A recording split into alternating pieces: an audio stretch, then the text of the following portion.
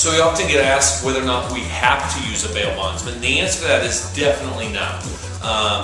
You need a bail bondsman. The advantage of a bail bondsman is that you only pay a fraction of the total bail that the court or the judge has set for the defendant's release. So if you have the $20,000 cash, the $10,000 or the $100,000, then you can just go down typically and you may deposit that with the county or the municipality or the state court or federal court to which that is posting or is requiring the bail.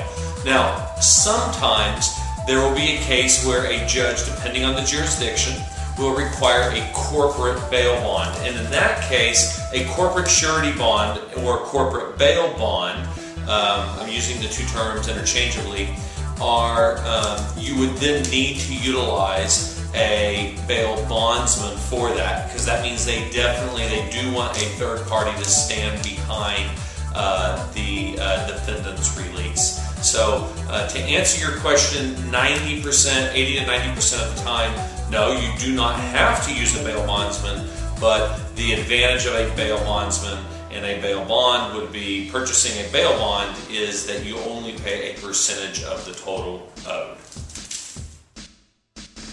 So if you're in need of a fast, easy, and affordable bail bond, call Best Austin Bail Bonds now at 512-318-2663 or go to their website, BestAustinBailBonds.com. They'll be glad to help.